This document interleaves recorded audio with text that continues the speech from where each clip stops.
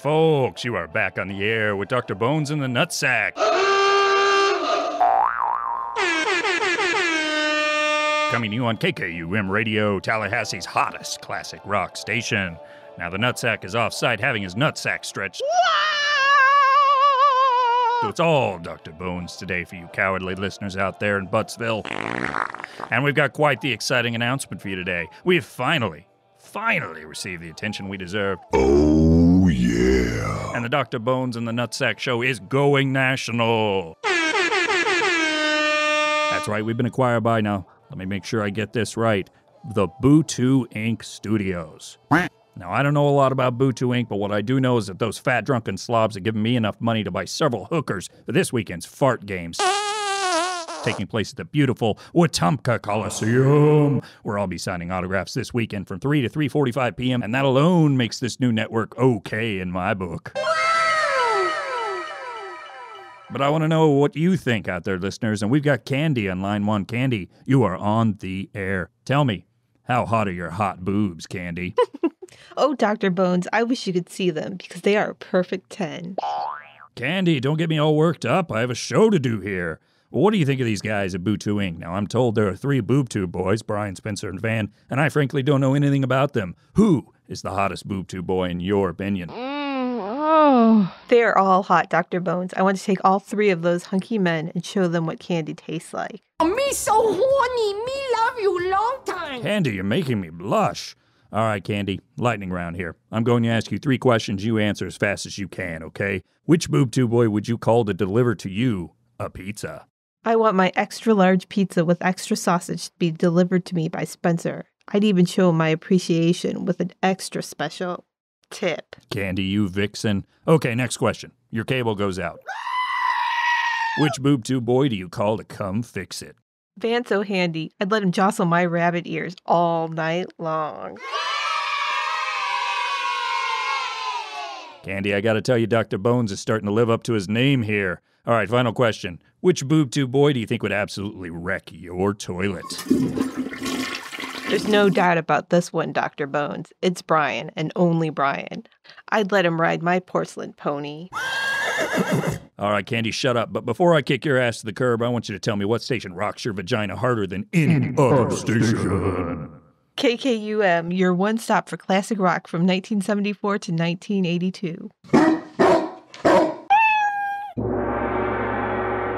That was Candy out of White Springs, Florida. I'll bet she has some boobs.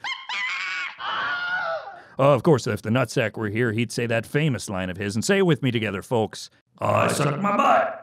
I want to thank all of you puke brains out there for tuning in to the Dr. Bones and Nutsack show, but it's time to pass the torch off to our new friends, the Boob Tube Boys. And if there's one thing I can say for sure about them, it's that I like 1/3 of their name. Take it away, you wieners.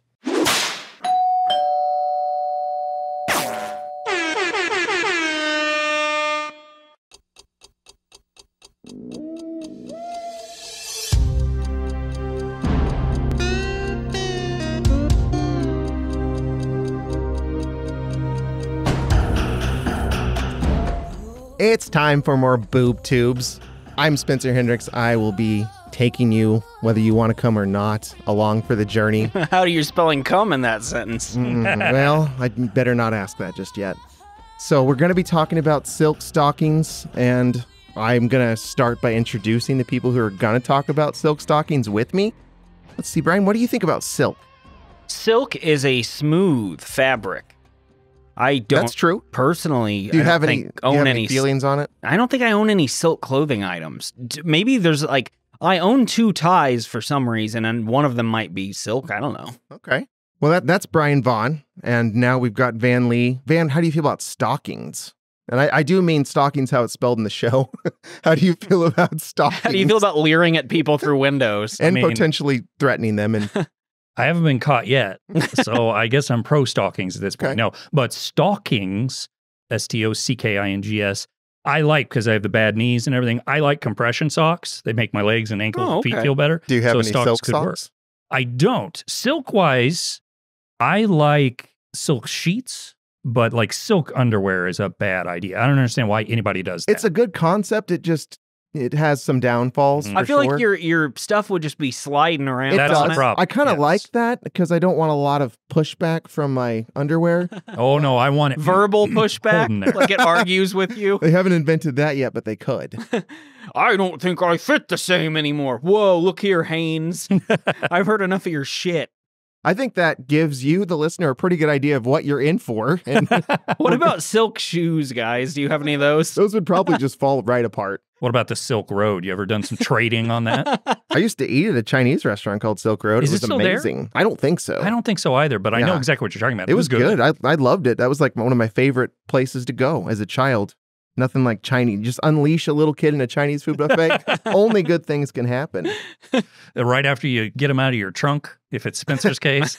So a general overview of Silk Stalkings before we get into our first episode this week, which is season 1, episode 13, Shock Jock. It ran from 1991 to 1999. That's 8 seasons, 176 episodes. And this part Good was God. this part was interesting to me. Did you guys know it went on that long? I did not. I knew it went on for a few years. I knew it aired for a few years. I didn't know how many new episodes they had. That blows my mind that it was that long. I guess I didn't consider the episode count. I knew Yeah, I mean, since you only picked from season 1 and 2, I didn't know if you had seen that you had many more seasons to choose from I or not. did see that. However, that was an intentional decision because this is kind of was the show's rise to popularity Right. run, and they replaced both of the leads. Right, which I will discuss, actually. I didn't go too deep into that because the show doesn't deserve that much research, but I did find out a little bit about that, and I can see why you did what you did. This was pretty cool. We're going to do a little bit of, I guess, cable television history right now. Hell briefly. yeah. CBS actually unleashed this and I know what you're going to say, and I love it. and a bunch of... I don't think I'm going to. I think I'm going to let you down. I'm just going to talk about... Well, I'm going to talk about it if you don't. Please be my guest. Well, I hope you do then. You're very excited about Well, this. I am ripe with anticipation. I don't know anything about what either. Well, CBS decided they wanted to switch things up in 1991. They used to have like just their late night programming, which was the Pat Sajak show and stuff like that. And What? he had Yeah. another show. he had a show. He got canceled. It didn't work. They're Wheel like, of Misfortune. He had a talk show, and they did like game shows and stuff like that. So they decided they wanted to try something a little different in 1991, and it was called Crime Time After Prime Time. that's what I was that it? getting at, which is my favorite That thing. is so cool. Crime time after prime time. yeah, I what a would've- fucking title. I would have been super excited. And they replaced the Pat Sajak show with this. So that's just Good. win-win. Yes. That's everybody wins in this situation. So actually, Silk Stalkings wasn't the first choice to fill that slot. They did a whole season of Fly By Night, I think it was called. the Rush song? A Canadian wilderness, like Well, yeah, Canadian Yeah, we're wilderness. getting there. some sort of Canadian adventure show is all I could tell. It was one season and they pulled the plug on that shit. They kept Crime Time After Prime Time, and they were like, we need something else in place of, and I could be getting the name wrong, I don't care. But that's when they introduced Silk Stalkings, which aired on Thursday nights or We Friday need a show mornings. that'll make you afraid and give you a boner. That was the plan going into Silk Stalkings, I'd assume. They succeeded. So, yeah, and I actually did make a note. Good for me. It is Fly By Night, so I'm not going to be offending any of the creators of that show that only lasted one season.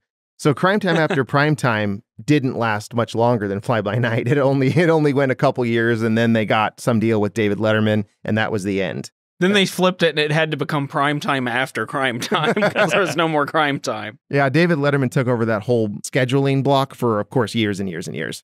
So Crime Time After Prime Time was very short-lived, and that's pretty cool. It was just a couple years where CBS got a little dark at night, like, physically too. Which, that is interesting because CBS is traditionally seen as the more boilerplate, boring channel to me. Yeah. Like when you see CBS shows, it's Big Bang Theory. Yeah. It's stuff like that. It's the Dick Van Dyke. What's the thing I just talked to you about the other night? Diagnosis Murder. Right, It's shows right. like that. I think that when I think of Silk Stalkings, I think of more like USA Up All Night Right, or yeah. And that's, of course, where it went. Cinemax for Kids. Yeah, USA picked up Silk Stalkings after CBS had to do away with all their shows in their Crime Time After Prime Time. So it spent most of its run on USA. That's where it's been. And then USA canceled it in 1999 on its own. They probably would have kept running with it, but USA said that's enough. So it stopped in 99. It did get nominated for a Primetime Emmy Award. It obviously didn't win it, but it got nominated once. That was the only award that it even got nominated for the entire. It's not a decorated show, is the point. Is it that a I'm going after titled here. award like Most- best blank or whatever? Most palm trees or something. Yeah, like I don't. sexiest. It just says Primetime Emmy, which it wasn't even primetime, so it Okay. doesn't make sense. But that's what IMDb said. Most color wardrobe. Just most. That's the basic rundown of it. But yeah, we're only watching the CBS era. So USA, whatever happened with that, we're not going to be talking about. I bet this was its peak. I bet what we I'm saw. sure. So we're getting the good stuff in the Silk Stalkings. And both of our episodes we'll be talking about, just so you guys know that are listening. This is the crime time after prime time era. So we're gonna kind of be a part of that. The best era. And also this show was created by hero of the Hero Boob of Tube Boob Tube Boys. He is a Hall of Famer. Stephen Cannell, a.k.a. the Whoa. guy who created 21 Jump Street and Renegade. Yes. Somehow I missed that. 3-time creator not on the see show. that. I don't think anybody else has No. more than one. No chance. Also, should we tell the listeners it's a good time, if you haven't already, clap your hands so those lights turn down low. Maybe light a candle, maybe some incense, maybe loosen your top button, maybe get a glass of wine. Just kind of feel a little carefree before you listen to the rest of this episode. Pick up Definitely. your saxophone. Yeah, there's going to be some interesting conversations we're going to have. Real quickly, the cast, and it's not much because it's mostly Rob Estes, which is Sergeant Chris Lorenzo. He was in 100 episodes. Mitzi Capture, I don't really know how to say that. Capture is how it looks, but it's probably Capture or something like that. She is Sergeant Rita Lee Lance. She was in 101 episodes because she was in one more episode than Chris because they had him die after they got married in season 5, and then she was in one more episode to indicate that she's moving on with her life. And neither one of them came back after season 5. Also, really bums me out. I really grew to love Chris. Well, you should be happy for him that he eventually did get Rita in the end. We don't get For to a see day. I'm glad he died. that. He is kind of a douche. I don't know. All right, I'm going to do one little bit here about Chris Estes. Rob Estes. Excuse me. Rob Estes, I didn't think you could make me say Lorenzo Lamas is nuanced and subtle as an actor until I saw Rob Estes in this show. How does he have the career he has? He's not even like a hunk either. I don't think he's that. Like, he doesn't fit that mold of the attractive hunk that goes on all these Melrose Place shows. I don't get it. I don't get any bit of this. So I mostly agree with you here. I do think he is a better actor than Lorenzo Lamas. I don't. I sure don't. It's not terribly far apart. He might be a little better. It's not what he does not read lines wooden. He reads them. That's true. Just off a little bit, maybe. He reads them like he's not aware of what words are exactly. That's just it. It's like reading a foreign language. He can read the foreign language. He might not internalize what the words are, except this is his native language. I like Well, that. we don't know that. Sure. I think maybe his native language is just little hand signals that he makes while surfing. I like, and I'm going to talk about this as we get into it, how the emotion will surge into some of his lines out of nowhere. Out of absolutely nowhere. Suddenly he's just very intense and very passionate. That's one of and he's it turns very the method. scene on a dime. It's like, whoa, okay, I guess we're going for that here. But He also yeah, does that thing that happened back in this era when the actual frame size of television was that 480i. It was smaller, not as widescreen. So if there's a scene between two people and it's one camera, they have to get right up against one another. And that happens like a dozen times in these episodes where Rob Estes is basically breathing another human being. He's that close. I think he liked that. Oh, I'm sure. And it should be noted right away, Rob Estes in this show, playing Chris, he is always wearing very bright colored suit jackets and ties. And he also is a bit of a pioneer with his haircut, which is kind of a spiked up. Van, I believe you have a term for this. I don't That necessarily you have pioneered Oh, I see what you're years doing. and Window years ago. hair. Yes, and explain that term for the audience. This became a fad in the 90s where everyone would have this haircut. Probably except started me. about 97 or 8. Yeah. And basically, in my opinion, it looked like you just pressed your face up against a window and then your hair stuck where it was, like sticking up.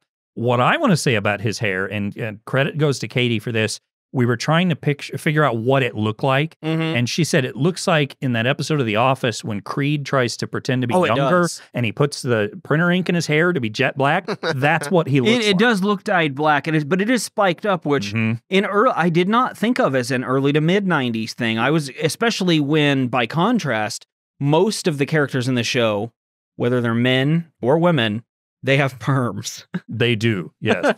Yeah, that's actually true. I didn't realize that considering how early this would have been. This would have been early 90s still. So that's true. He was a little bit ahead of his time. Fashion icon, guys. Orange blazer, spiked up hair. There were a few other main characters we don't see, but the rest of the show, they appeared quite a bit. Someone named Captain Harry Lipschitz, played by Charlie Bell, was in 129 episodes. The new main characters were Detective Sergeant Cassandra St. John. God, that's a long name. Played by Janet Gunn. That was 67 episodes. Name works really well for the role. And then Chris Potter was Detective Sergeant Tom Ryan. I'm assuming those two were the main characters the rest of the way. He was in 66.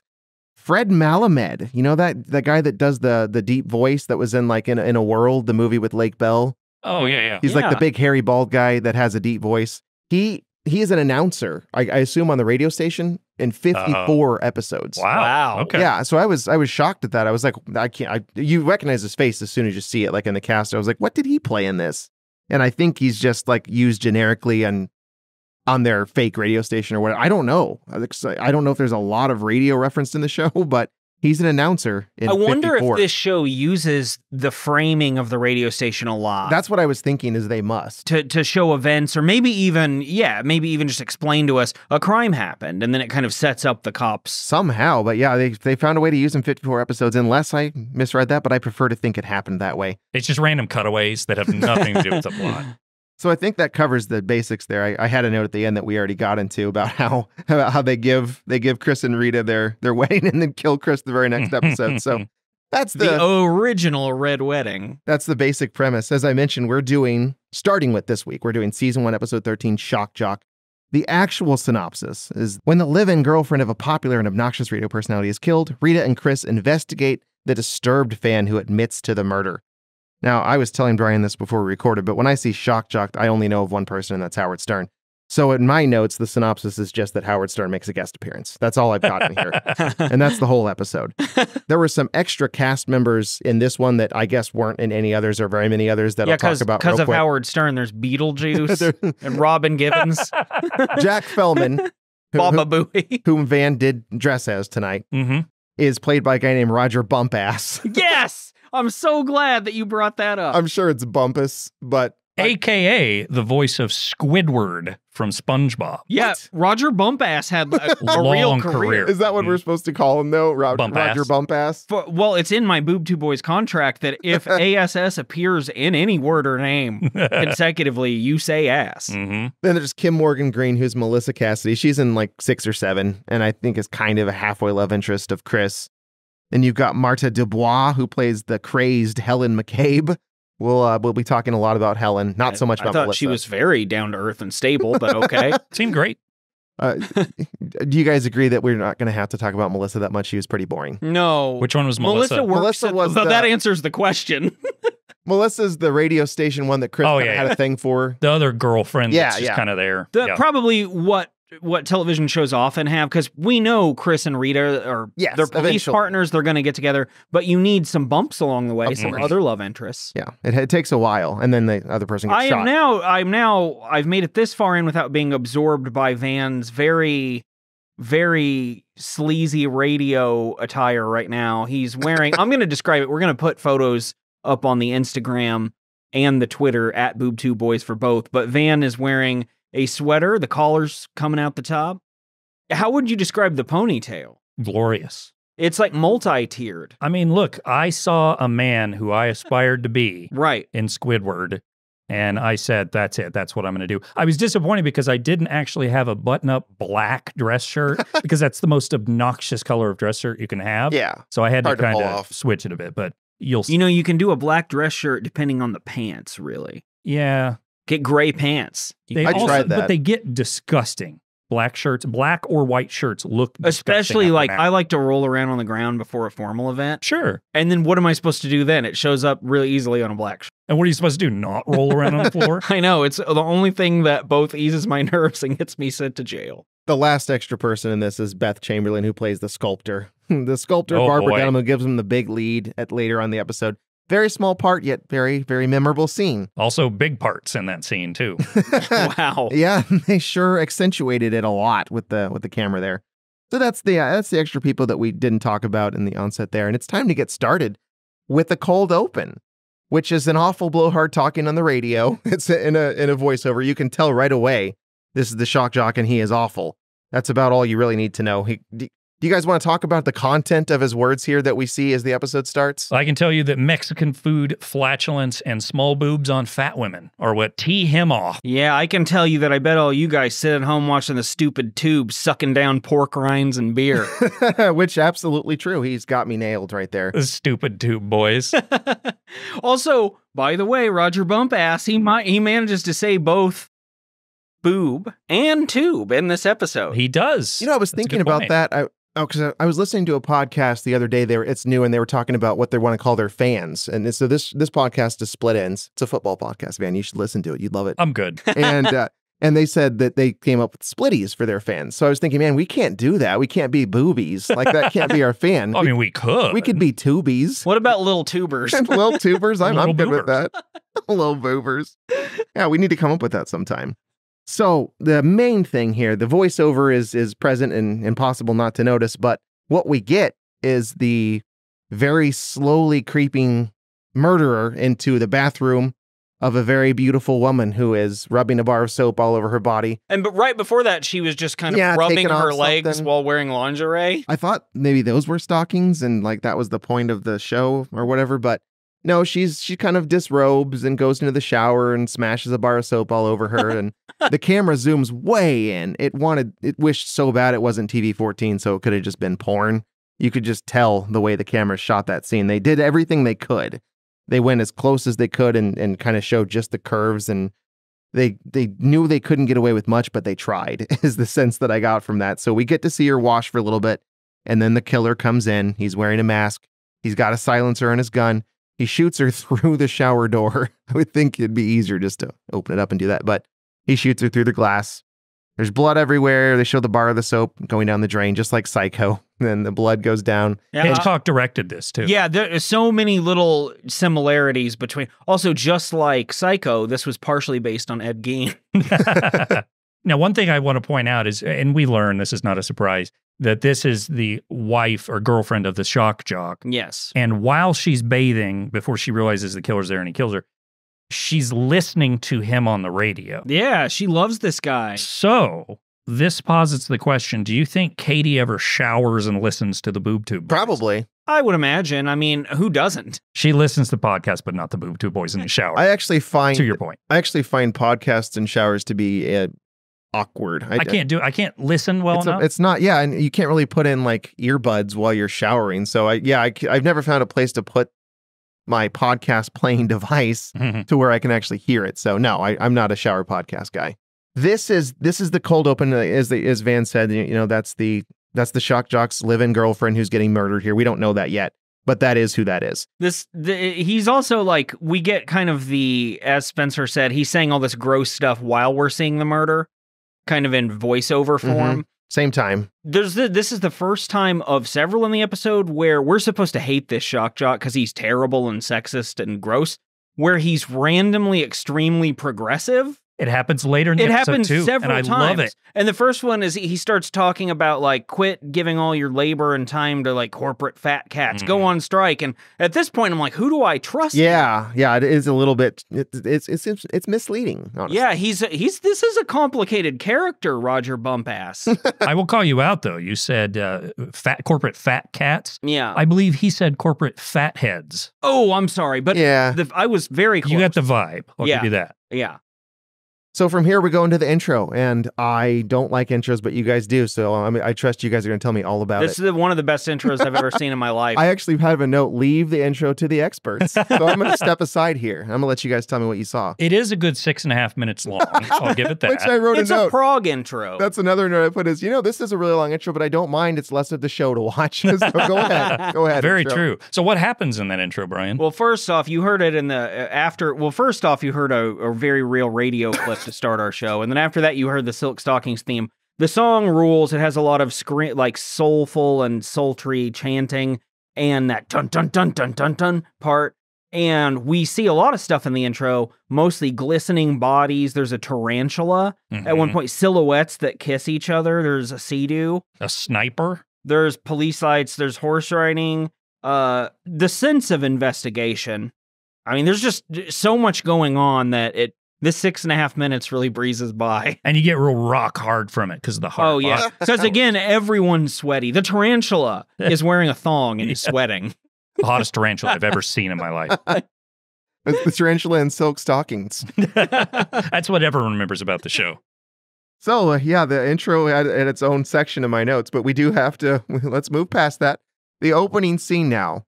The actual show finally gets to begin here. We've got the crime scene. We get to meet Chris and Rita. I didn't know who they were yet, so my notes are very generic. I've just got male, female, and things like, and ponytail guy, because I don't know for sure who he is. But this is where you figure out this is Shock Jock's home. This is Shock Jock's girlfriend, and his name is Jack Fellman. So he Bump ass. Played by Roger Bumpass. Roger Bumpass.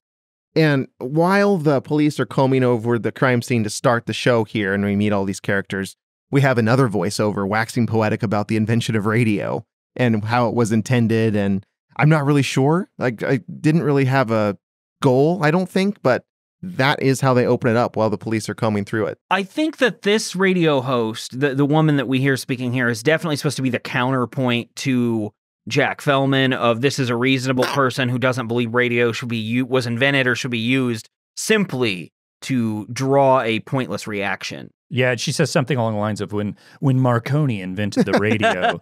It's very dramatic. Which is a lot different than the I get mad when boobs are small that we just heard. I imagine her as like the Delilah kind of character. Well, maybe you know she what I'm talking is. About? Yeah. Oh, I think we talked about Delilah We recently in context of Frasier.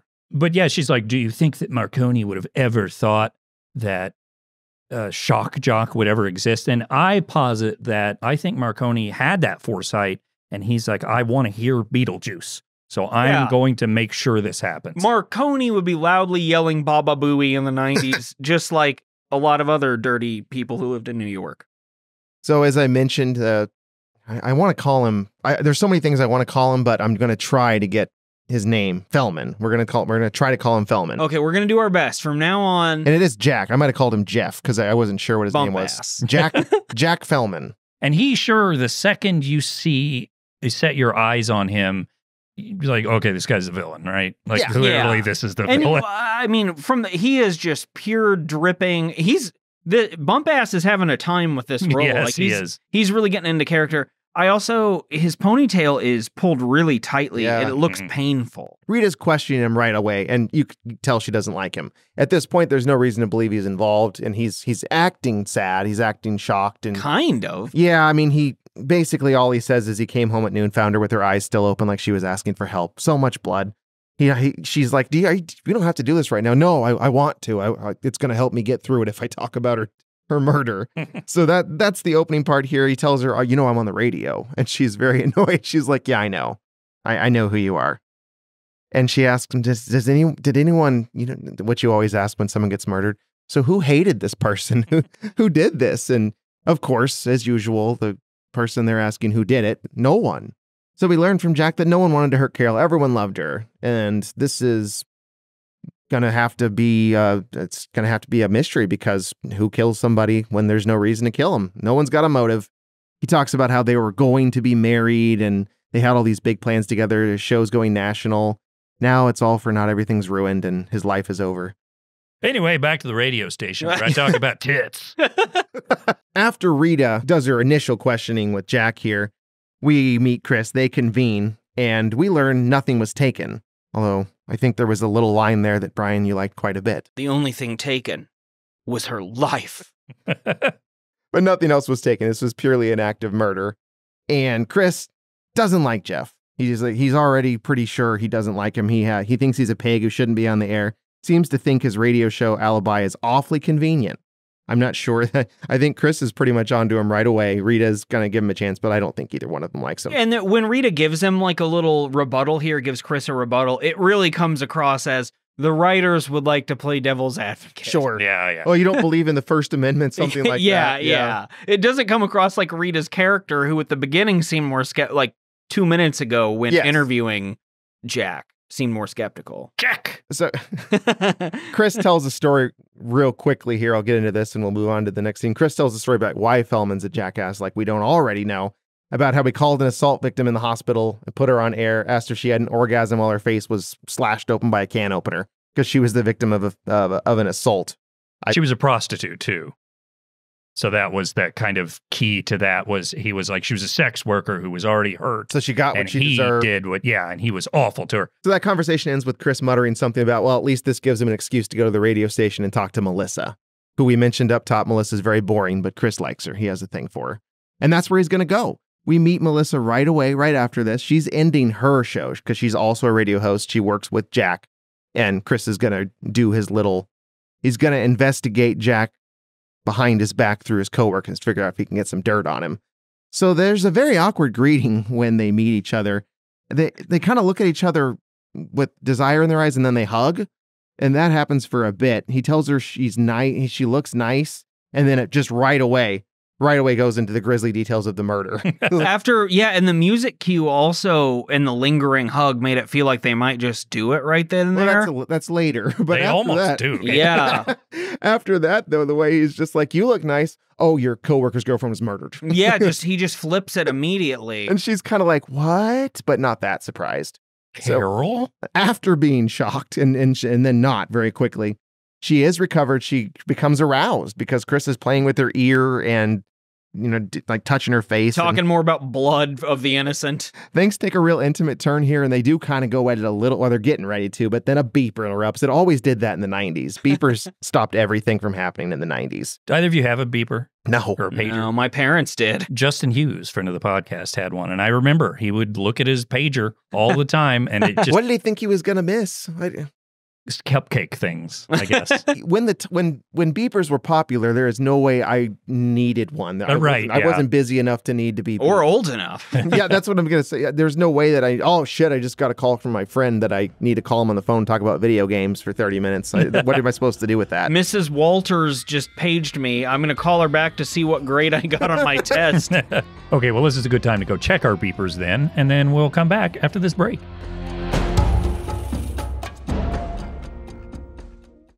So this is Melissa's beeper. She has to take the call. Chris leaves. But we're not done with the radio station. We've got to move over to Feldman's show. He is back at the station very quickly and back at work. He's in a combative conversation. I think this is what you guys were talking about. Wait, does he seem kind of forlorn, like upset? Oh, no. Oh, okay. He's totally fine. So I think this is the one you guys were talking about where he's fighting with the caller and he says surprisingly like liberal sounding stuff. I could be wrong, but well, no, yeah, this is the second occurrence of that. Right. And you were mentioning that earlier that there's the first part about that, but this is another part where he's doing that, I believe, in this scene. Absolutely. Smoking a cigarette while recording. Hell yeah. I mean, and see, when he's smoking a cigarette and then calling some weird immigration hound a racist on the radio. That's what it is. I don't know how I'm not supposed to like him. Call him a bigot or something. Yeah. Here's what I'll say too. My mom was a smoker, and when she would call me on the phone is when she would smoke.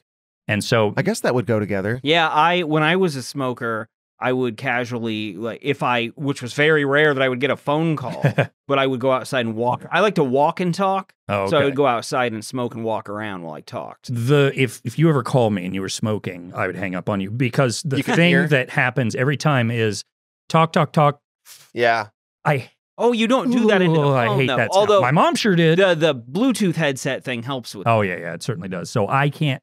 And people who like now, if you're podcasting and you're cracking open a beer and smoking a cigarette, to me it's just like I am right now. I actually have annoyed. 3 cigars hanging out of my mouth simultaneously. Yeah, but you're super cool. So I know. I have sunglasses on. Not as cool as you, though, with your full Roger bump-ass get-up on. Yeah, the bump-ass outfit right here. That should be a compliment you can pay some. Whoa, yo. Bump-ass outfit. Some bump-ass shoes. It sounds like it came from the 90s, so it does. It fits. So where Feldman's doing his show, Rita's gonna continue her line of questioning. And you can tell Feldman's recovered, not only by how he's acting on the show, but he immediately starts making very suggestive comments toward Rita. Oh, the other thing he does too, and this is the 9th time this has already happened in this episode, when someone who's recording on the radio is ready to talk to someone else so they're ready to move past their segment, they do the finger across the throat slit thing. It happens 45 times in this episode. Yeah, just over and over. Little radio insider stuff there from Silk Stalkings. Trying to make it more authentic. Can't blame him. While Rita's talking to him, Feldman gets another call from his next person. And this is a regular who calls in all the time. This is the stalker type we were referring to earlier, Helen. And she is going to be pretty obvious here. She's going to lead with the fact that Carol wasn't ever going to be able to satisfy him. I guess we never mentioned that is the name of the dead live-in girlfriend. She's not a live-in girlfriend anymore. She's a dead-end girlfriend. She lives in the ground 6 feet under. So that's Carol. We'll be calling her Carol when we need to refer to the corpse at this point. Carol could never satisfy you. I love you, Jack. Something like that. So, basically that's what Helen's doing. We don't see her face. We only see her from the teeth down, basically. It's like a super high close-up on Helen on the phone. And Feldman's furious, calls her a sick puppy. He struck a dagger right into her heart with that line. Says, you know what, Helen, I know we do this a lot and it's fun, but this isn't the right time. My girlfriend just died. And he hangs up on that bitch. He's pissed at her. This time Helen went too far. Seems to me, boys, like we got ourselves a suspect. Oh, yeah. How convenient that it happened right in front of Rita. So she does inquire, like, how long has she been calling? Has this been going on a while? He's like, just a few months. And he kind of like, hey, do you think maybe? And she's like, yeah, we'll check in on her. Because it's always a good idea to be the one to give the police the idea to look into someone when you're the one who did it. Yeah, I think if someone this should be your lead. suggests you a specific other suspect to draw attention away from them, they definitely did not do it. No, and people try to do that to Columbo all the time, and he never falls for it. He tells him he does. But do you remember, Brian, when we were kids and we were going to go rent a movie, and we had 2 video rental stores in my small town where I grew up? I had racked up a bunch of late fees at one. Of course. So my mom's like, hey, kids, Brian's coming over for the weekend. Let's go rent movies or games or whatever. And I had to subtly hint that we should go to the other place. So my mom didn't find out. She wasn't aware of the late fees. How well did I do that, Brian? Oh, it was very under the radar. Definitely. No one could have guessed. No one could have guessed how you drew out the syllables of movie gallery. Maybe, Mom, we should go to movie gallery this time and not video playhouse. We did. We went to movie gallery. We did. I don't even think she understood that by you acting like a total weirdo repeatedly that you were insinuating we shouldn't go to video playhouse. I think she just thought you were being eccentric. She's like, this is par for the course. Yeah, exactly. I also hope she really did say that. Hey, let's go rent some movies or games or whatever. That's like a line from The Room or something. Yes. I hope that happened.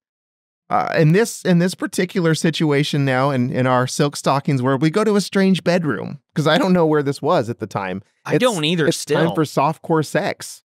Well, it's Helen's house, I think, right? Because we get this is the only time we see Helen in her home, but all here is we switch scenes and someone's fucking.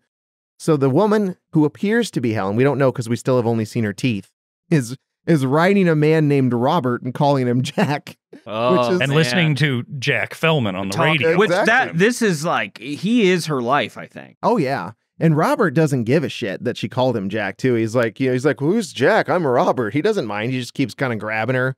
But that's it for her once he, I guess, ruined the fantasy or whatever it was. He broke the fourth wall. He broke kayfabe. What's she supposed to do? Yeah, she kicks him right out of there. He's gone. And he goes, he doesn't really mind either way. I don't know how she met him, but she doesn't care about him and he's pretty cool with it too. So she kicks him out. She angrily lights up a cigarette. And that's that scene. It's just, I guess we're setting the stage for how very much Helen likes Jack. And I guess maybe you might think she did do it. Yeah, and this is probably it, right? Like all these shows, usually the very first suspect you're presented with, that's the one who did it. Clearly, yeah. It's Helen. Helen killed Carol. Do you Next guys episode. think that out there people like to listen to the Boob Tube Boys and do it? That would be kind of weird. I hope not. I kind of hope they are doing that. Do you think we're going to get a stalker at some point? I could only hope so. I hope it's a really silky one. Back at the radio station, we're going to get deeper into this and solve it eventually. So Chris and Rita are dropping in on Melissa. They're going to talk about whether or not Helen seems like a plausible target, and that's all they've got to go on right now, really. Melissa is the one actually speaking the voice of reason here. She doesn't think she's a likely candidate. She does seem weird when she calls, but she's saying, hey, she does that to everyone. She's got another person she calls in her asses. She's called me before on my show. She does that to everyone. She's harmless. Yeah, she fell in love with Danny, the late night guy. Yeah, she does that with everyone. She's not a murderer. It's no big deal. While they're in there talking to Melissa, she gets a phone call alerting her that Jack is on the phone with Helen. I was kind of lost about how that happened, but the result is that Chris and Rita realize Helen's once again, she's on the prowl and she's on live air. They need to get the tracing. They need to get the technology going here where they can figure out where she's calling from. My favorite trope of all the tropes is the keep her on the line. We got to trace this call. I don't think that's how that works. And in the early 90s, what would it keep her on the line for 45 minutes? We've got to trace this call. Yeah, and if you fail for like even 2 seconds, that's it. The whole thing was a waste of time. You just talked to that person for nothing. So Jack does have those orders. He's doing his best to keep her going. She's being dramatic. She's making her very slow on-air confession while Jack keeps prompting her. It does end with, "I killed Carol, Jack," which is kind of, it reminded me of the Cy thing, of the Jack thing, and I could picture Cy saying that. Like, "I killed Carol, Jack." I've killed dozens, Jack. Hey. So they've got the on-air confession and the trace is complete. This case is closed, if you ask me. Like, it's all set. Yeah, this is over. You know how you really know is once Helen officially says, "I did it," Chris gives a thumbs up. Yeah, and they Chris and Rita get to head over to Helen's house right away now that they've got the trace. Yeah, they've got their woman. They just need to ask a few more questions, wrap up loose ends, whatever. When they head over there, I think there's like a brief knock and they go right in. They just kind of let themselves in Helen's house. There's no warrant or anything at this point. They just kind of go in. That's how we know we're not vampires. They just go in. They don't have to be invited. That's true. That is true. Which comes up again later. No, I like the idea of just implying there's a vampire but twist. Bumpass isn't the head vampire. Bumpass. Sorry, I shouldn't call him by his actual name, which is got to be Bumpass. I'm certain. Is that better? No, it sounds stupider. It does, me, actually. Mr. Bumpus? And then it feels like he should break out into song like a children's character. Bumpus, Bumpus, he's got a rumpus. What a terrible name in general. I wonder what his middle name is. I kind of want to figure this out now. Balloon. So after a short discussion with Helen talking about Jack, that she goes ahead and confesses in person too, that she did kill Carol. Very nonchalantly. Yeah, I don't think she knows what she's getting herself into because they cuff her right there on the spot. Or as I put in my notes, they cuff her right up. Well, she confesses right then and there to Rob Estes, who is dressed like the Mask. Yeah, I also, and this is when they get in the station, I really noticed it. I had down that Chris is wearing a Dan Flashes shirt. Yes, that's good. Yeah, is this the scene here where Helen is very dismissive toward Rita, but very warm toward Chris? And she basically all but says, "I'll only talk to you, Chris, because I would like sexy man. your pants to be on the floor." Helen's got an agenda, and she's very rude to pretty much, I presume all females. Interrogation time at the police station. Chris and Rita, they've got her in there. They're both playing bad cop because neither one of them is like buttering her up. They're both just pressuring her. Which is kind of a meta commentary on the show. Helen doesn't seem perturbed. She just twirls her hair cluelessly. She insults Rita's shoes, muses about getting breast implants. This whole scene is all the stuff that happens during a murder interrogation. But suddenly she does crack under pressure and admits she didn't kill Carol after all. So that she's totally fine with it. And all of a sudden she's like, "No, I didn't do it. I didn't do it." All of what Spencer just described, Rita and Chris going over to Helen's house, interviewing her, taking her this all into the happened station. In like 30 minutes. Yeah, and I think it even happened in 30 minutes in showtime. Not even like it all just happens, and then she just like, "Oops, didn't do it."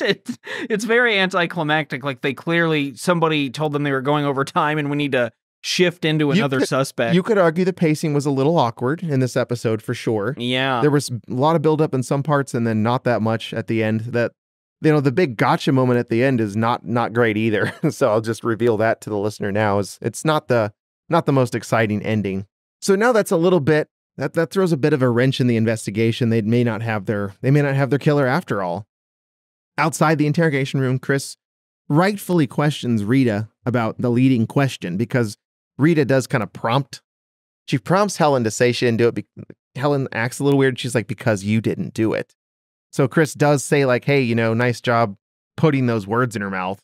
But then he ruins that by saying, "Is that some kind of a woman thing?" The first of many incidences of him doing the sexist bit. Although he does them in a dumb, innocent way. He's clueless. Not excusing him, but it feels He's a not lot. being malicious, It no. feels more like a Nerf ball hitting you after the repeated cannonballs hurled at you by Jack Feldman, the radio DJ, in terms of sexism. That's true. Yeah. Yeah, I mean, he's not, I don't take it bad, but he certainly can be Oh rather yeah, no, bumbly. he is boorish, but in the way that someone He's the sweet boorish man. in the way that someone who still thinks they might play pro sports when they're 35 Yeah. would be boorish. Yeah. So they're kind of out of leads now, right? So that's gonna be tough for the episode. I guess we'll probably have to continue this in the next one. Oh no, Chris gets a call right away from someone's friend, Barbara Dunham. She was I'm trying to remember this on the fly. Who was she a friend? She was a friend of Carol's. Yeah. So let's see. Which this surprised me too that they didn't get around to interviewing people who knew the deceased until now, other than Maybe, Jack Feldman, who ostensibly would have to be a suspect since he's the significant other of the victim. They didn't do a lot of background investigation, is what you're saying here. Yeah. I think, you know what? Fuck it. I think you guys are right. I don't think Chris and Rita are great detectives. And correction, Spencer, they didn't do a lot of investigation. Just leave it at that. Oh, that's fair. That's totally fair. Thankfully, though, their investigation came to them because Barbara does call. She calls Chris and she says, That didn't even occur to me. Yeah. They don't do anything No, to get the information they're about to get. Never. They only know about Helen because they're there when she calls. So all their leads are just stumbling upon them. Just accidental. So Chris has got a lead. Rita's decided she's going to go talk to Jack again, and they're going to go their separate ways so our plots can continue here. We're going to do Chris's plot first, and that's the art studio, Oh, boy. where we see a woman making a sculpture in the image of a nude model whose name is Cindy and who is sitting right there at the very front of the screen. Of course, we can't see anything suggestive, but we see something suggestive. We know she's naked, but this is CBS, so you can't see anything revealing. Chris presumably can and is immediately a little excited, uncomfortable. He is so bewildered at the Yeah. sight of a nude woman This that he is- can't function. Chris, who, again, at this point, I'm assuming is a man in his 30s, an adult man Yeah, who's a police officer living in early 30s Miami. seems like. Yeah, but he acts like a little boy who's never seen a nude woman before. He might as well have said a wooga and had his eyes like snowball out of his face. The tongue rolls out to Yeah. the floor. Yeah. You know what that could be? I don't know if you agree with this. That might have been kind of hazy acting directions and that he's not a very capable actor and didn't know how else to do it. You think that's possible? It's possible. It That's could also be true. possible that he read the script, thought And for nailed long, it. hard hours, and was like, I'm going to nail this performance. What if it's And then did. method and they didn't tell him there was a nude woman in there? They're like, Rob, just go And that's in just there. how he is. Just walk in, yeah. and that's how. And I like here because Barbara's clearly she's a little annoyed and amused by that. She obviously feels the same way you do, Brian. It's kind of like, why are you acting that way? Yeah, she's like, I'm a sculptor. It's a human body, whatever. So okay? she's like, do you want to hand Cindy a towel or whatever, a robe? So she's like, I don't know why she has him do that, but I guess maybe she's trying to keep him busy so he can recover. But the point is Cindy gets the robe. She's out of the scene at this point, but we had to start with that so that we can see There's little a bit. joke about melons in here, of course. Oh, yeah, that's toward the end here. And this line of questioning, by the way, now that we have a little more insight into Chris, the line of questioning begins with Barbara rubbing the boob sculpture the whole time. She is continuing to work on her piece of art here, and she's telling the story about how close she and Carol used to be before she met that arrogant toad. And that's of course Jack Feldman. That's, of course, Toad from the Mario series. Well, it puts him in good company. There's Slippy from Star Fox. There's Toad from Frog and Toad. All That's all. I don't know total if any of arrogance. those Battle Toads.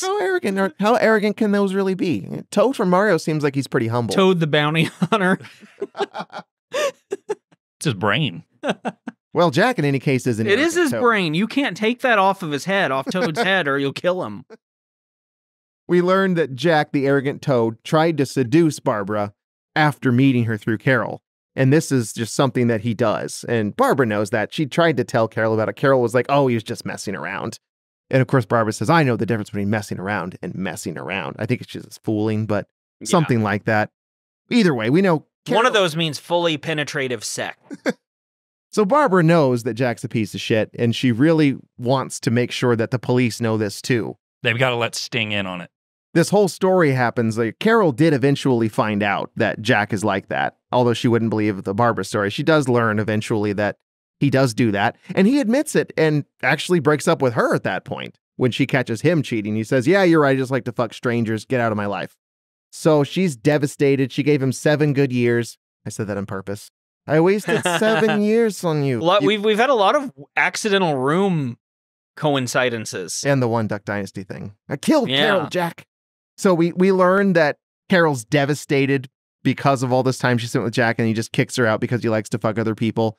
Barbara's very mad on Carol's behalf because she doesn't feel like Jack was anything. He hadn't accomplished shit before he met Barbara. And now he's going national. He's a big deal. And he's gonna get all the success and then dump Carol to the side.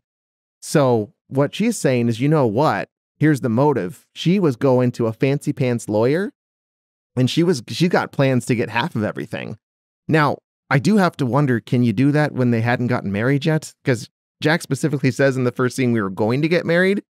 So how is she going to get half of everything? The only thing I could think is if they had some sort of unspoken, in the script, agreement financially. Because, if you're not and they married... didn't talk about maybe that they were like working together in some form. I don't know. But I really... Yeah, there was an bothered me. implication that Carol had an impact on the show, Barb gives. Yes, but we don't have indication of what that impact was. I don't feel that was even made clear. Was she the one that was like, was it before Carol, was Jack a really good guy? Yeah. Who gave advice? Was he a Frasier type on the air who suddenly just started saying boobs a lot? Just put in some awooga noises and say tits, and then you'll have a great audience. And then eventually you'll murder me. There's only probably so much sense we're going to be able to figure out that, but I wanted to point out that little plot line was a little strange. The point is right now, though, we've got the motive, and that's a huge thing. You can't ask Columbo. I'm sorry, I keep bringing that up. He's big on motive. He would like that because that's important. They've got the motive in place, and Chris is definitely going to be able to use that for something.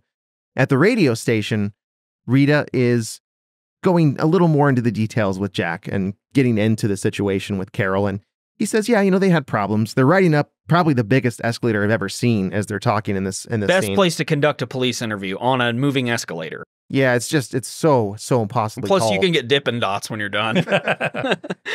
So Jack's kind of just saying like, we were going to work through all that stuff. It's no big deal. And then that's where Rita hits him with well, you know what? Barbara told Chris that you guys were having trouble and she was going to take half of everything. Yeah, she was going to dump ass, bump ass. Who told you that? Yeah, Jack denies everything. He's like, no, that's not true. We were fine. And, she wasn't going to, I had no motive to kill her. And the next bombshell that Rita has is Helen recanted her confession. She doesn't, you don't have anything at all here, Jack. You're in trouble. So now he goes into a big victim card rant and says, you know what? I didn't do anything wrong. I'm just an innocent person here being assaulted. You talk to my lawyer from now on. We're not going to talk person to person anymore. He goes from pal to irate scamp like that, just instantly. Just like how he went from a grieving, essentially widower to, hey, Rita, what are you doing tonight? And about 5 seconds earlier. Yeah, there's a lot of emotional shifts in the show, and they're very sudden. Back at the police station where Helen's still being held, despite the fact that they're pretty sure she didn't do it at this point, it's time for Jack to pay a visit. He is angry. He makes her repeat that she killed Carol because obviously he's learned that she took that back now. And once she does, he proceeds to call her a vile, murdering bitch. He then speaks to her in a strange, demonic voice and says a whole bunch of horrible things, presumably like the worst things she'd ever want to hear. When you get out of prison, you're gonna be so old and fat and ugly that my dog wouldn't even want you.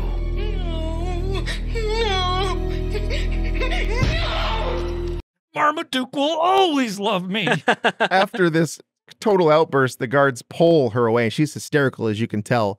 And Jack smugly reveals the tape recorder he had in his pocket the whole time while she redid her confession, essentially. I'm going to point out that this police precinct has their very own Hannibal Lecter room. It's like a little booth she's got. Yeah, I thought she might record vocals. I don't think that's not where you meet people when you go into jail. No, like floor to ceiling glass, like bulletproof glass between Jack and what the hell's her name? Helen at this point. There's so many names. Courtesy to the warden or whoever went to Spirit Halloween and got all those lights to put up before this meeting. What is the deal too with that weird fat ugly. And his face changing as he says it? Is that how Helen sees it? Or? I think so, because it's very clear she's mentally Yeah. unstable. So she has some mental problems. And, from 2021 mindset, we can be like, oh, we should have gotten her the help. But considering this is the 90s, they're just like, nah, she was crazy. So whatever happens to her is fine. Right, exactly, which is kind of the 1990 stance on anyone who just wasn't naturally fine. Mm-hmm. And you could see that Jack is very sensitive to the triggers that would probably send her into hysterics like that, as that, he used all of them and threw them in her face. Oh, and it's, not any scarier than his normal look. I'm going to point that out there. It's just red tinted. Or his normal voice. Yeah. SpongeBob, get back to the Krabby Patty.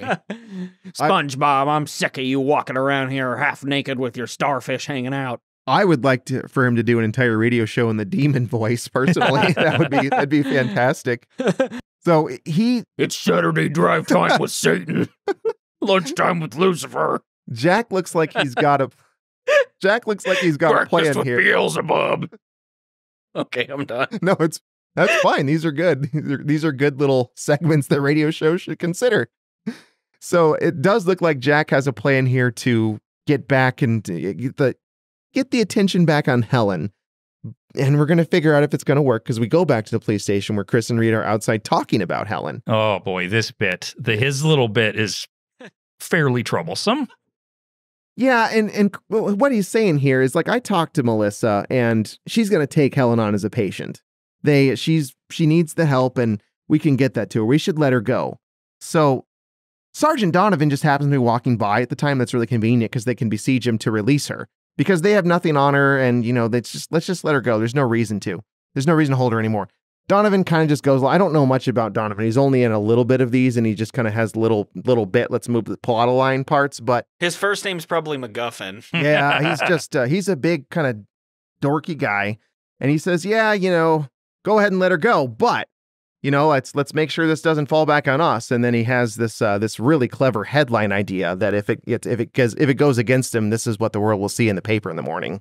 All right, let her walk. Just make sure she doesn't go anywhere. I can just see the headlines now. DA releases confessed murderer. Very to the point, very dry and black and white headline there. That's a sensationalist tabloid headline for sure there, Donovan. Okay, it didn't actually really occur to me until now that that's like his, I can just see it now in stars. That's how thing happened. Very down the middle headline that you would actually see in the paper. Bank robber robs bank.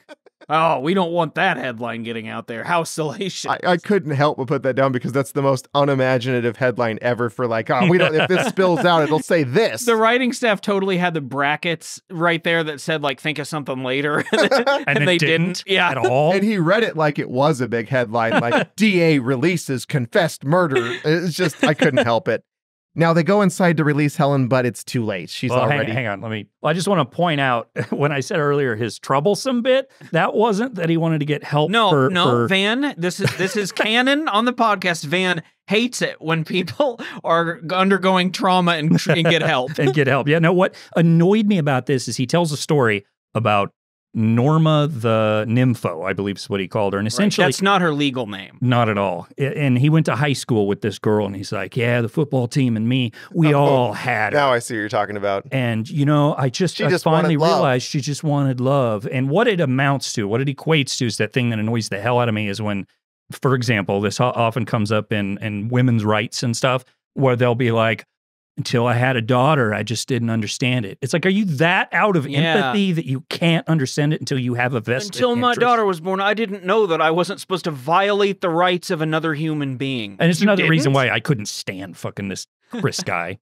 Yeah, and this is another, kind of to my point earlier, this show wants us to like Chris, so they have him wanting to help Helen. Yes. And doing so in such a misguided way. He's just aloof and I thought that's what you meant when you said that, the part about Helen, the way he approaches her needing help is not exactly very forward thinking. No. So I thought that's what you meant. But he got there. Sure. I'll give him that. Yeah, I didn't take that as that you were. Yeah, at least he wasn't doing whatever he was doing to Norma.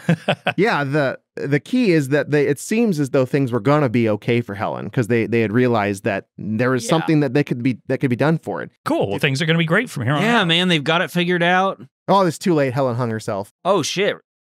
I think I missed this part.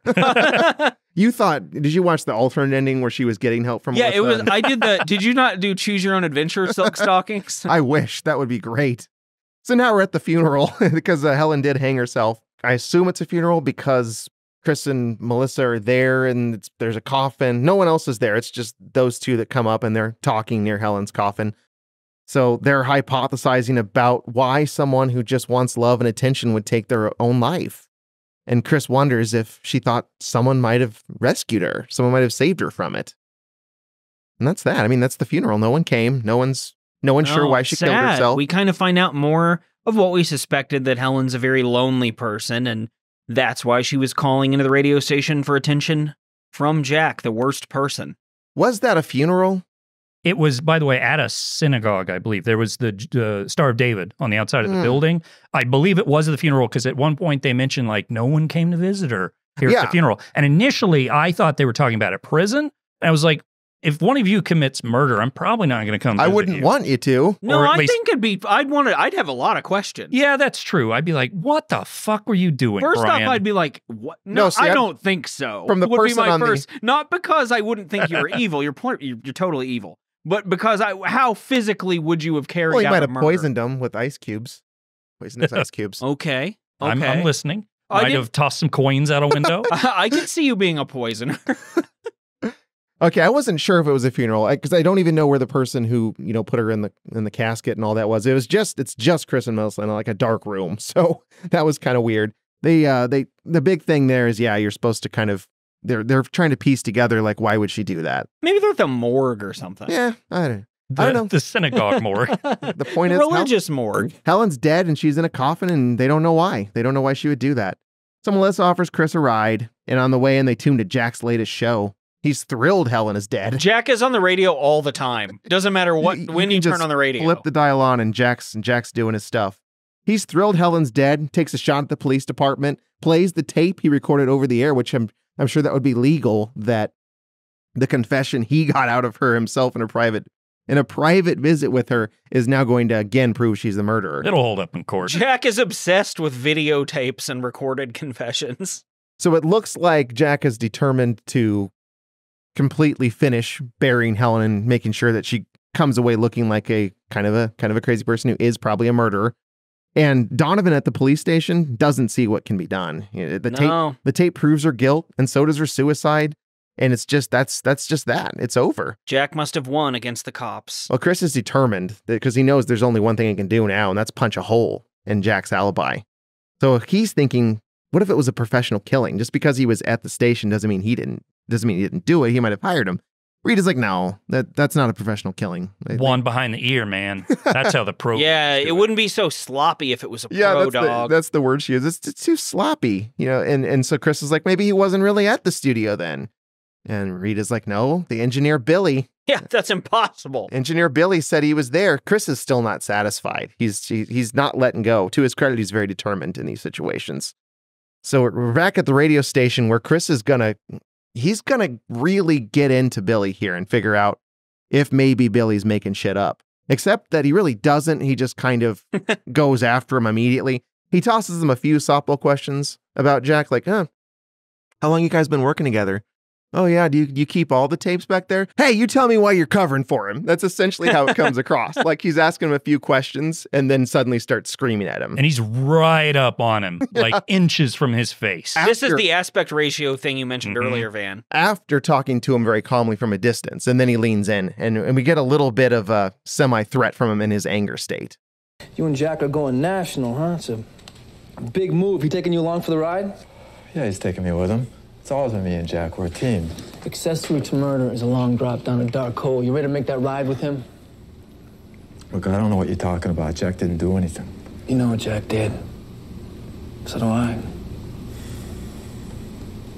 You might want to think about changing teams, Billy. So he puts a good scare in him there, and sees himself out. Please stop asking me about taking rides. You did it several times. Over and over. Do you have another metaphor? Or what are you, Nelly? Is that right? Yeah. Okay, good. Yeah. He asked if you want to take a ride with him, I think. Yeah. Did you guys ever do that with Nelly? No, I sure didn't. He's from St. Louis, you know. He's not far. I once went to a Cardinals game that they were doing Nelly Night on. That Nelly is true. Night. I forgot about Nelly. Nelly Night, it was a big deal. It was like a Tuesday. He didn't deserve a weekend game. Tuesday might be Nelly's favorite day. Yeah, we don't know that much about Nelly on this podcast. Good. We know what he likes to do when it gets hot in here. Is that what the people that Silk Stalkings characters like to do? That same Yes, exact it thing? is. So, oh man, this fits in perfectly because we're going to Rita's house and she's not wearing a whole lot here. She's sleeping. It's the middle of the night. It's 4:30. She doesn't know how a bed works. I'll give her that. No, well, you know, she kind of is a strange sleeper. She's sleeping next to like a half-eaten oatmeal cream pie. She's on top of her covers. She just kind of splayed out. It looks like she was eating the cream pie and then fell asleep. She looks like she fell asleep imitating the chalk outline of a dead body. The cream pie thing was my favorite part because it's such a like a Katie thing to do. Fall asleep eating an oatmeal cream pie. That is so weird. And I noticed it right away, and I like that they actually had her continue eating Yeah, it. so she wakes up, she's like, oh, here we go. Chomp, chomp, chomp. I Hell thought it was yeah, just bonus. a set. I thought it was a set piece, but then, you know, she picks up the phone when Chris calls her and starts eating. I was like, okay, that's pretty cool. Now, this scene is fascinating. It's very short. It's just Rita and Chris talking on the phone, but it's so fascinating from so many levels. It's disturbing too, because basically there's a little theme here. They keep referencing her little buns, and Chris tells her to come in. She finally agrees after they talk about her little buns a little more, and the call ends in him making a kissing sound through the phone receiver. So she's at 4:30 in the morning, waking up, getting a call about her little buns, and then going to meet him.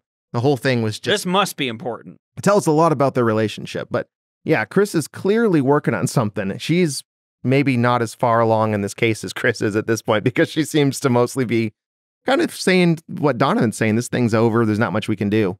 But Chris is keeping it going. He's got an idea. He wants her to meet him at the radio station. Also, at some point in this conversation, and this isn't important except for to Van, Rita says the word else, as in something else, and she says else. Else. Which I know is a big pet peeve of yours. Absolutely. Yeah. And well, here's the thing though about Rita is after watching these 2 episodes, I feel she's a human, like a normal, intelligent human. Her and Chris both, right? Not so much Chris. Oh, weird. Every other character that is introduced in this show has their quirks and their wacky bullshit, but she's very even-keeled. I liked Rita. No, Rita I think is she's very likable. Easily the most likable character in And Silk she's definitely Stalkings. the best written, period. Like, I mean, it's just, it's not just that she's likable. It's that they Well, in this actually episode, fleshed her at out least. okay. I mean, I don't know a whole lot about Rita. I can't be a total Rita expert, but I thought she was, you know, it's okay, fine. It's just the oatmeal cream pie. The fact that she woke up and ate that won me over right there. So Chris has got something big planned. They have to meet at the radio station to do this. And this is Chris's big plan in not just this episode, but he needs to... Seemingly every episode. Chris is a transit Is that how he expert. solves every crime? Granted, I'll bring up Columbo again. He does this a lot. He doesn't use it as the closing thing to the whole case, but he will see if someone's lying based on distances between driving places. Yeah, timeline. Logistics, yes. Yeah. So, I mean, Chris is really determined to try this out. Like, I just now thought of this thing. We could actually test drive times. I'm just now thinking of this, and I'm going to do it every episode. So he's going back and forth between Jack's apartment and the radio station to see, is there any way, now that, you know, he does realize that's another thing when he visits Billy, he sees that he holds old tapes. So they could have put something on the air. As long as he got back in time to do the news, they could have put something on the air. He could have left, shot Carol, and come back. So he's testing that in the traffic, and it's not working. The time's not adding up. It's 33 minutes, and it's supposed to be 30. So it's just a little over. It doesn't quite work. Rita's there to time him. I don't really know why he needed her. He could have let her sleep. It was 4:30 in the morning, and she just got... I would imagine timing's a 2-person job in 1990, whatever. Well, she's sitting there with the stopwatch at the other place. We know Chris is incapable of doing 2 things at once. So That's driving true. and holding a stopwatch, too much. That was nice of Rita to get up at 4:30 in the morning and leave that oatmeal cream pie for Chris, is I'd all be I'm saying. so mad if Chris did that to me. I mean, a You Star really would, Crunch, especially- fine, but an oatmeal cream pie? What do you think about a cosmic brownie? Would you do it for that? I like those things. I don't even know why. Not that big of a brownie person, really, but I mean, I wouldn't turn it down. I'm a bigger fan of a Star Crunch than an oatmeal cream pie. Star Crunch is something about those things. The Rice Krispies. No, I like them too. I like all this shit. We like candy. Yeah, we're gross. So Chris is determined, though, that despite the fact that this isn't quite working, he's not ready to give up. He believes Billy's in on it, and he knows they pulled it off somehow. So good timing here for him to feel so convinced that this happened. And who better to talk to about his feelings, his convictions than Jack himself, who's pulling in for his day of work because, you know, they've been doing this thing for hours and now it's like 8 and ready to start the day at the radio station. So Jack pulls in. They in get his into convertible, which is the most fitting vehicle. Oh yeah, for this guy. They He's so nailed it. smug. He's so smug all the time, and especially in the scene. And he's happy to see him. By that I mean he's got lots of nasty things to say to him. The insults go back and forth. Things are really heating He calls Rita a little piece. up. Oh yeah, there's a whole thing that they do here, and I've got a little bit of it set up for you guys here. You're not gonna get away with this. You sound like a bad movie. Hey, you know I got an idea. Tomorrow when I go national, I'm gonna institute the Bozo of the Day Award. And I'm gonna give it to the biggest fool I can find. And I'm gonna call it the Lorenzo. It's got a nice ring to it, don't you Come think? on, let's go. No matter how long it takes me, I'm gonna nail you. What are you, threatening me, detective? That was so intense, and I want to talk more about this. Let's take a short break though, and unless you're a bozo, you'll stick with us and be here on the other side of it.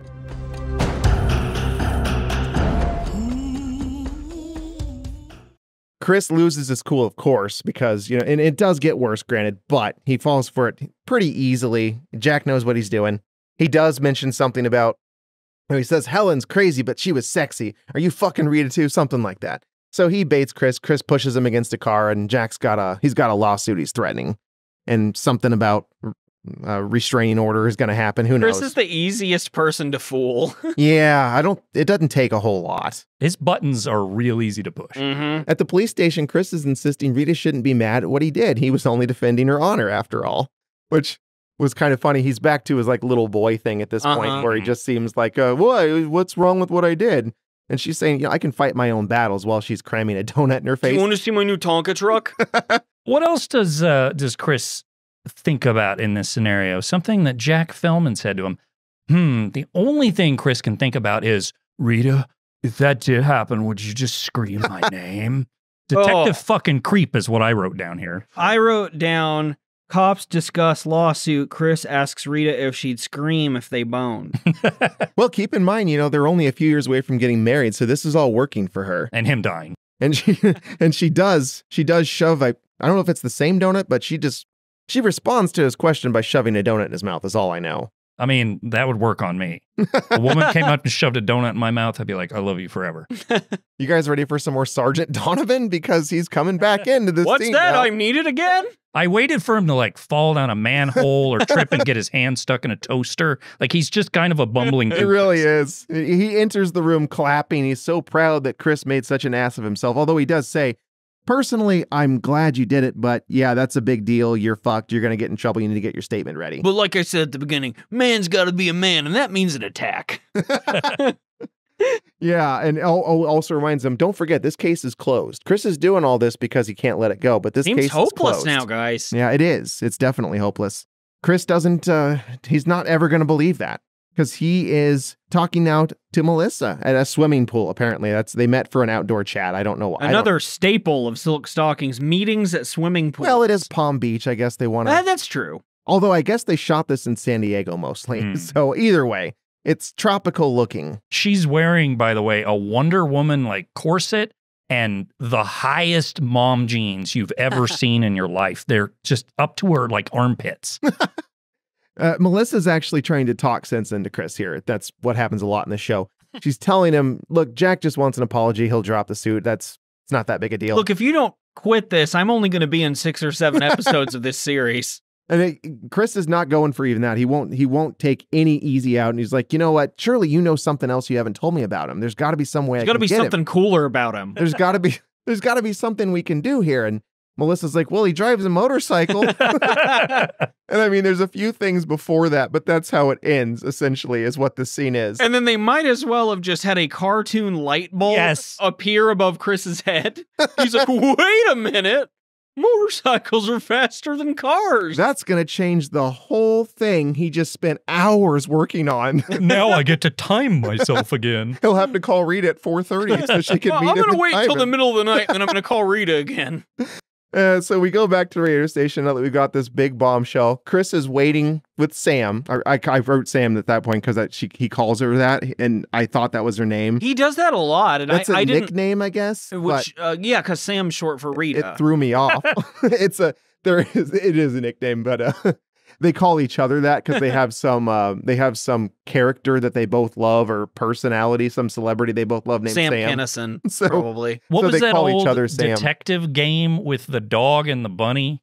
Sam and Max. Oh, yeah. Oh, I was really Could have thrown been that. there. Maybe it's that. Yeah. I'll Maybe they're Goofus and Gallant. I'll read that. No, again. no, because one of them would have to be Sam. So at the radio station, Chris is all excited with this news. He's waiting with Rita as Jack enters. More insults are traded. Jack is very smug and confident as usual. This isn't anything new here.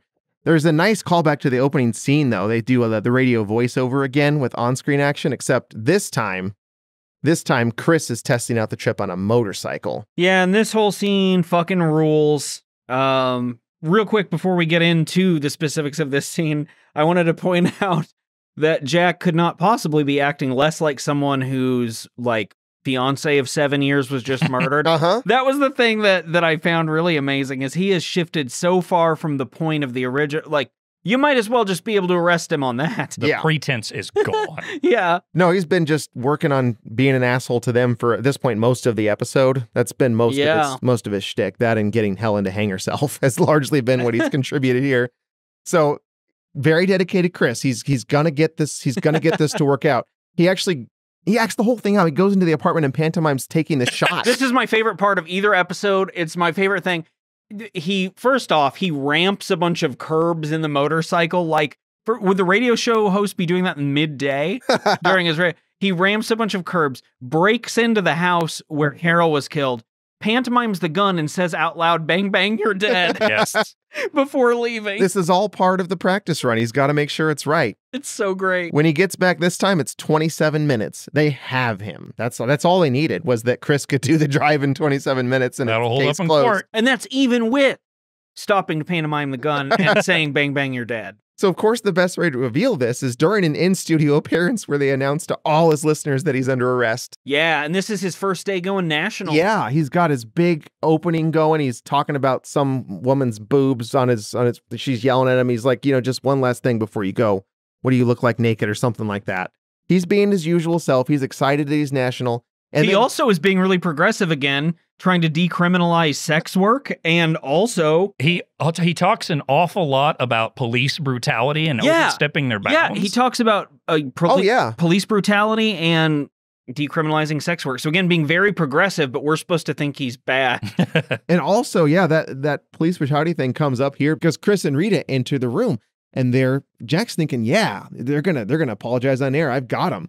And he's so excited to see him, and he gets ready. He preps his audience. He's like, for anyone who's ever been wronged by a cop, you're going to love this next thing. So this is about the best day of his career at this point until they do sit down and indeed arrest him on air. So Chris is telling him all the ways they got him. A janitor's going to vouch that he saw him leave that day on his motorcycle. The cops. That little Deus Ex Machina. They threw that in there. Yeah. Did you guys like how Chris very carefully adjusts his microphone before saying you're under arrest? Oh yeah, and he pauses dramatically too. He's like, "So you have something to say to me, right, Chris?" And he's like, "Yes, I do. You're under arrest." It's just Chris is being his best. 7. Yeah, so they've got the janitor vouching for him. The cops are already in the process of breaking down Billy. Jack can see everywhere he looks, the world's crumbling around him. The case is closed for real this time. That's true. You can't poke holes in this thing. In fact, Chris says to Jack, your plan has a hole in it. A hole big enough to drive a motorcycle through. As he pulls up the helmet and puts it on the table. And then hands him the helmet. It's amazing. Again, that's what really cinched this deal. That's the motorcycle gavel hitting the table.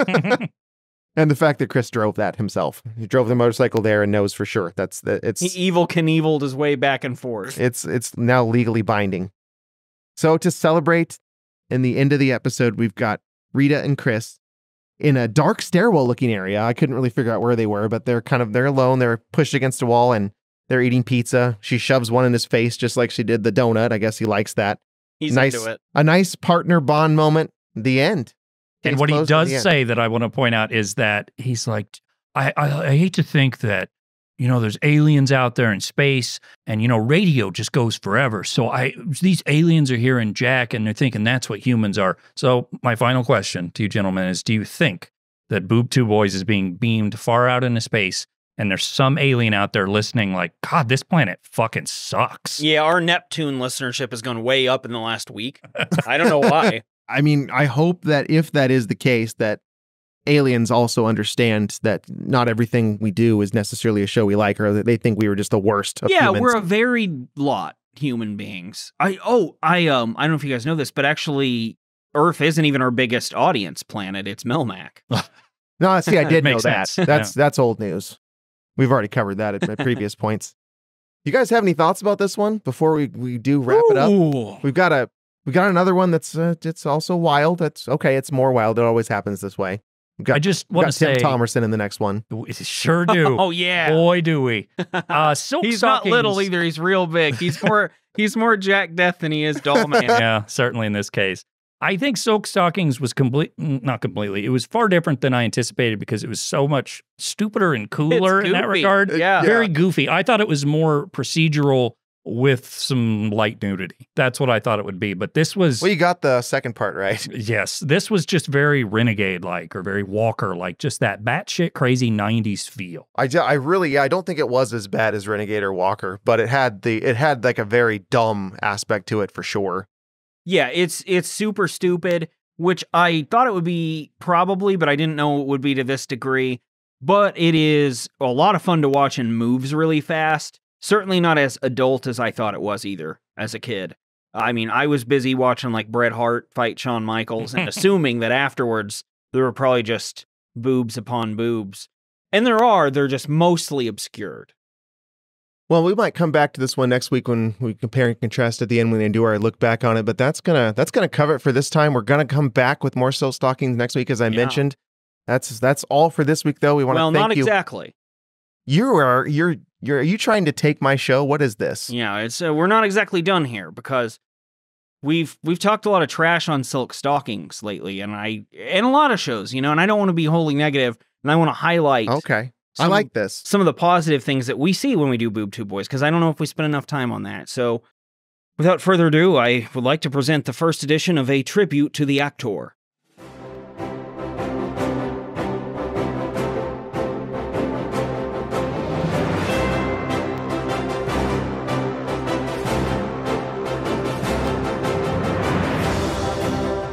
Yes, gentlemen and audience.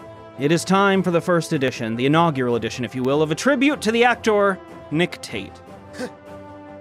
Tate was born June 18th, 1942 in New South Wales, Australia.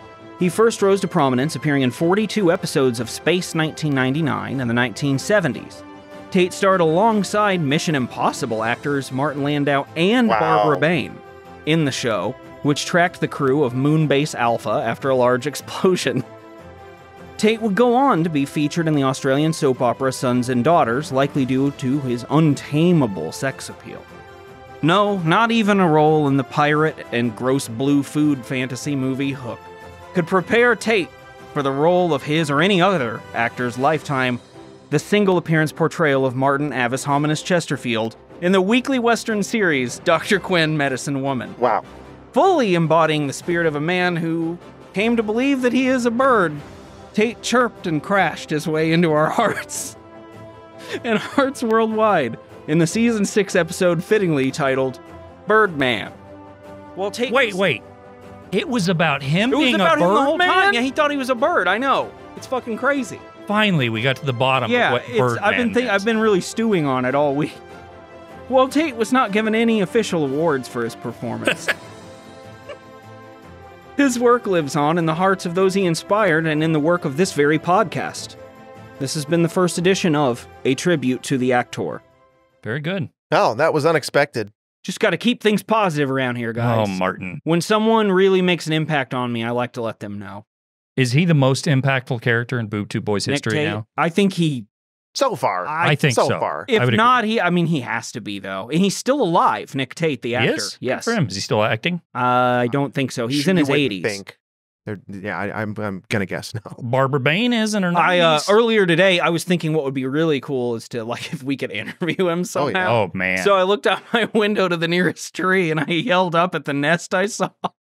Did he respond? No, he wasn't there. Okay, Spencer, I'm done. No, what you did that, and now you get to talk us out here. Okay. Well, Let's see if you can after that. Well, we've already discussed earlier. We've done it all. We just need to tell them where they can find. Tell the nice people where to find it. Yeah, we've discussed. You can find us on. You know where you can find him? Twitter. Oh man, that was just sitting right there. I didn't see it. I didn't see it. He might be migrating right now. I'm not sure. You can find, I mentioned this earlier, but the podcast is on Twitter and Instagram at Boob Tube Boys. You can find us individually on Twitter. I am at Loud Guitar Brian Van. I'm going to go next. No, I'm going to talk over him. No, you do it. I'm just kidding. Go ahead. No, you go ahead. Go ahead. I'm at the number 3. I'm at Manly Finley. I'm at the number 3 French_hen. Oh, and give us some money. Go to patreon.com/Bootu Inc. You can also find the link on boobtubeboys.com, and we are also on Twitter, Instagram, and every social media platform you can think of. We're there, or we will be. And we will never be on YouTube. We'll see you next week.